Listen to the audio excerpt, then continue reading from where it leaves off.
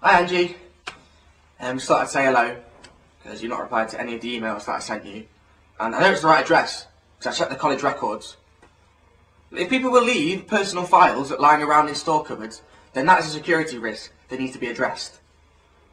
And anyway, I mean, one padlock, that's too easy for the real proper actual criminals to break.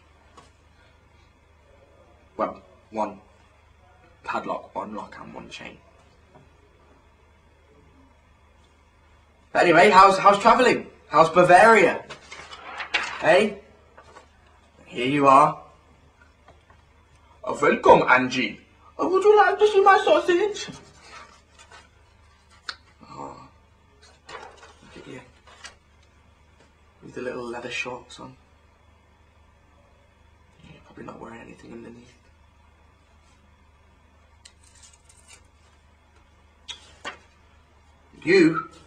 You should be here.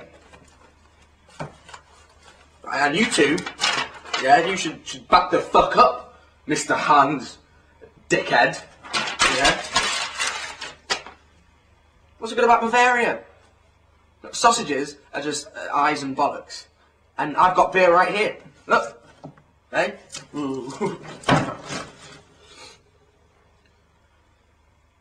Anyway, things are really good here. You might not know this, but I'm just about to have like a mad party with loads of babes. Right, yeah, they're just over there behind there. Look, no, not now, ladies. No, no. Seriously, I can't. I'd love to bang you, but away.